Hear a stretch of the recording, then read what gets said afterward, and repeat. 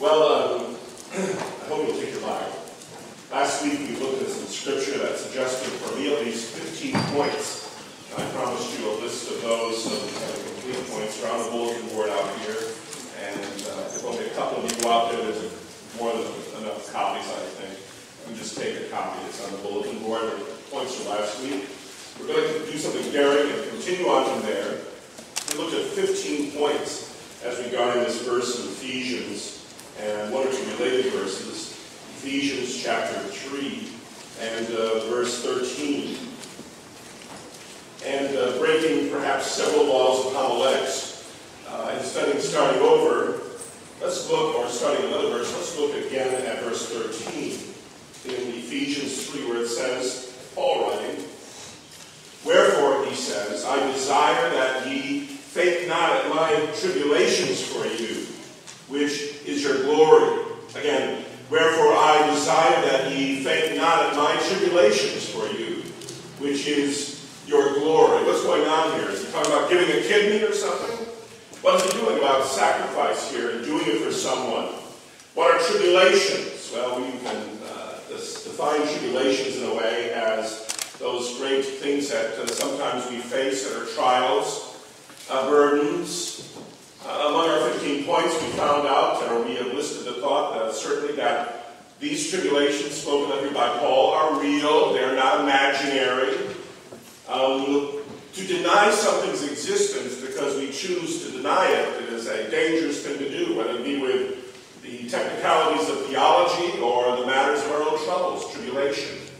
One of the first steps has got to be, like when it comes to the matter of our salvation, is to admit our need and to acknowledge our helplessness and our hopelessness without that need being met by God. Here in verse 13, Paul is confessing in a way that there are tribulations. They are not just for the poor people and the weak people, they are for apostles. And if we have time this morning to look at verses that speak about how the Lord suffered, who are we to think that if he suffered, that we might not suffer? If he faced tribulation, might we not also have tribulation? Notice I didn't use the word deserve. Sometimes, no doubt, there are reasons why we might deserve tribulation. I'm not talking again about that end time period often identified as 7 years of tribulation. I'm talking here about everyday living and everyday suffering, and many of us do it. Suffer, that is. In our verse, Paul is conscious that others are aware. Maybe this is part of the responsibility of holding the office that he does. Maybe he knew, maybe other celebrities today should look at the effects, the consequences of their own living, their life choices, their reputation. Paul was conscious of his reputation. He was conscious of how others observed his condition. He was doing a great thing and answering the call of God to do so. But he was suffering in it to some extent, some very serious suffering.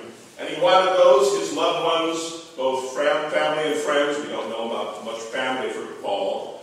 But we know that there were many, many around the empire that knew of this little man, Paul, and his great adventures for God and what he had suffered. Paul, by the way, is a word meaning little. We don't know much about Paul in many ways, but he was indeed a great one as far as suffering for his God.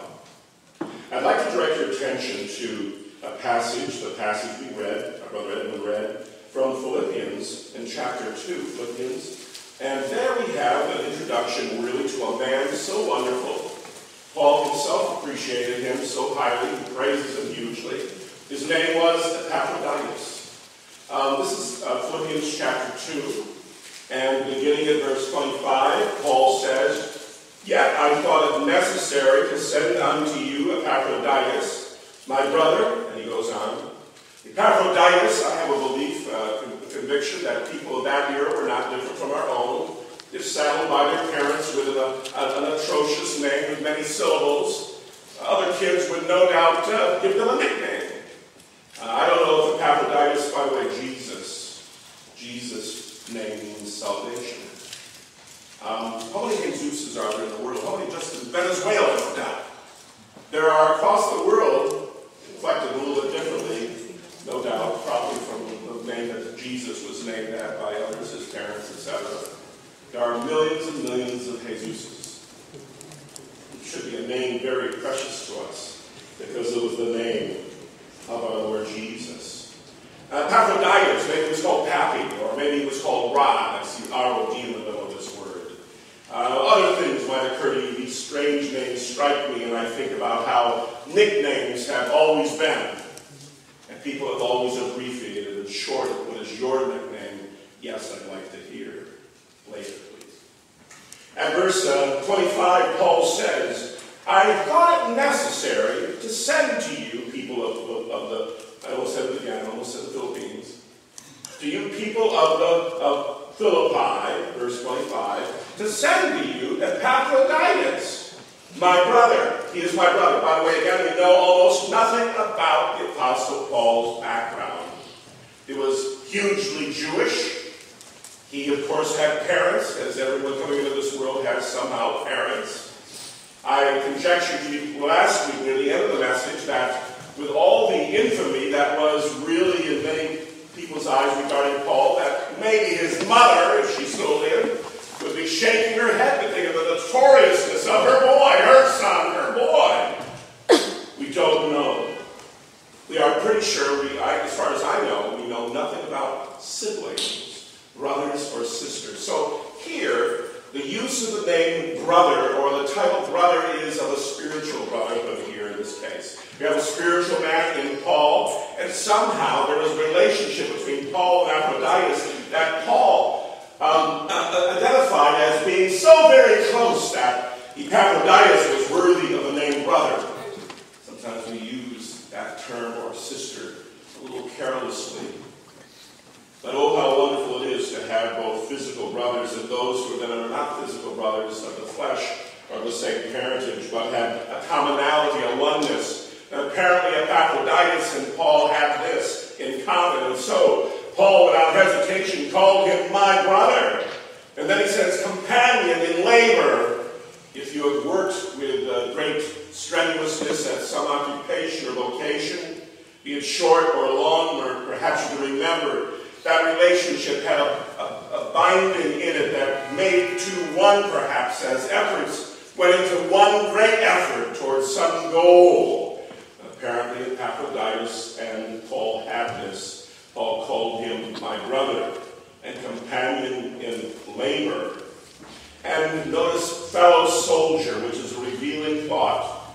Because indeed, as far as we know, Paul was never part of the Roman Empire's army, or any tribune of any other nationality on the fringes of the empire, or of the Jews themselves. He was active, he was vigorous, but he was not, I think, in the military. But he calls Epaphroditus a fellow soldier, which should probably suggest to us that there might well be a little more health in us as believers as we looked at ourselves a little more martially, let me say. That the faith is, in this world and in this time, a war. It won't be that way as we graduate someday to heaven, but in this world today, there are elements of warfare that are very much like the elements of what true living in Christ is about. I am personally very much for military, and I have a care about military people, but I'm a very non-martial type person. I did not like any bit of the time I spent in the military. Some 30, now 40 years ago, I was in the military. But notice Paul puts this clearly here. Epaphroditus is a fellow soldier of mine. Might we consider ourselves then, since we, each of them were soldiers in the faith, are we soldiers like they were soldiers, or soldiers at all? Is there something so serious and vital about the faith in Jesus Christ that it is very fitting that it be looked at as something that is of almost a military nature? Is there a battle? Is there a warfare to be preparing for and to be fought? Paul considered Epaphroditus to be a soldier, a fellow soldier to him, implying again that both Paul and Epaphroditus were soldiers. Further, he identifies him, but as your messenger. Maybe a small distortion of my usual blessed buts, but there's the word but. Paul wants the recipients to know that he recognizes that Epaphroditus was a messenger. Who from? From the people of Philippi. It appears that Epaphroditus was a native and part of the church of Philippi, and that because they had concern for Paul, they had decided to send Epaphroditus to Paul to help him in ministry, to help him serve. And so, we'll read the circumstances here. Paul looks at Epaphroditus and notices all of these wonderful positive things about him and his experience with him, but notes that he was actually on a mission, that he was a messenger for service sake from Philippi to Paul. And right now Paul is, yes, in prison. Epaphroditus has been there. He's been in the cell. He's been following up as closely as he can Paul. Paul appreciates it. He says to the people of Philippi, your messenger to me has been a blessing. Notice it says, he that ministered to my need. If you want to prove yourself a lover of another, of use to another, minister to their needs.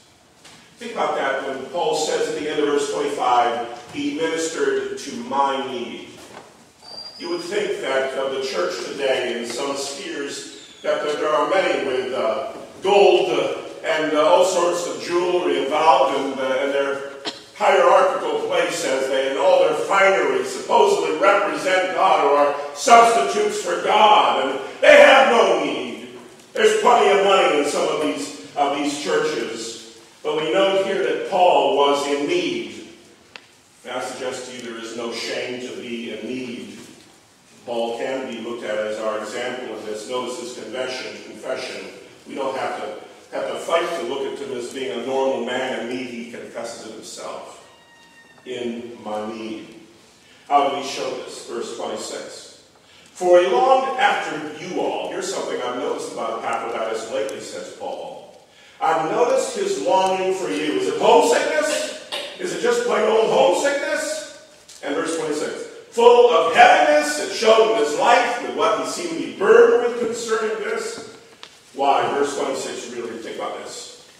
Because you had heard that he had been sick. Now let me interject a little thought here. Thank you cards. I did this in the first service this morning. I have quite a few books. And one of the books I have, believe it or not, is just the total topic is writing thank you cards.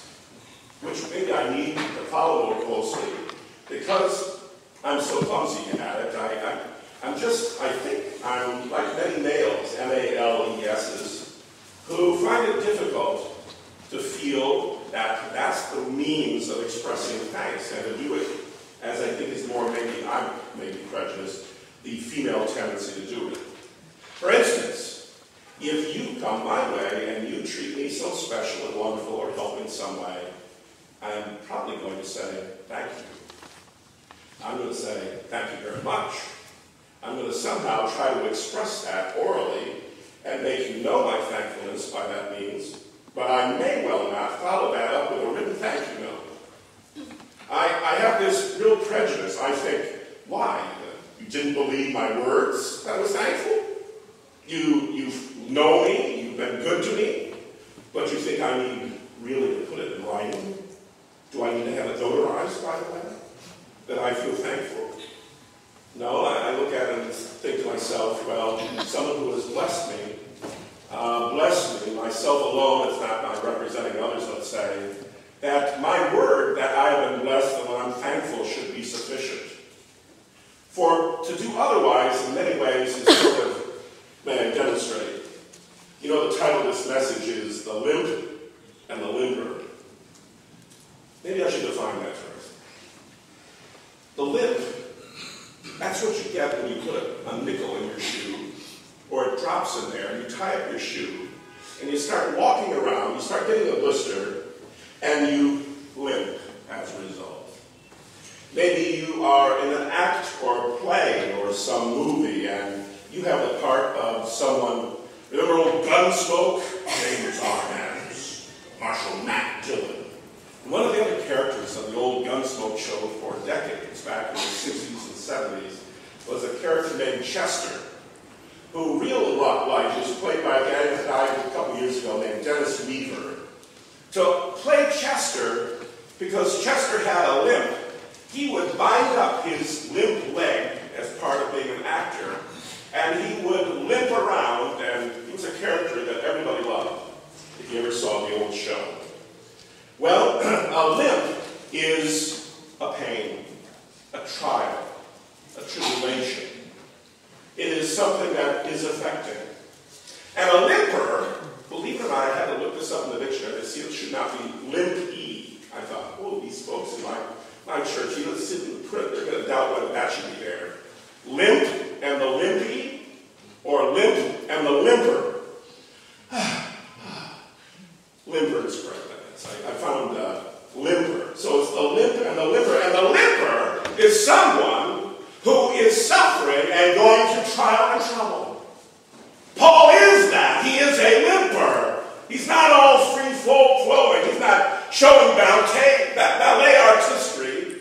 He is showing his age. He's showing his pain, what he has suffered.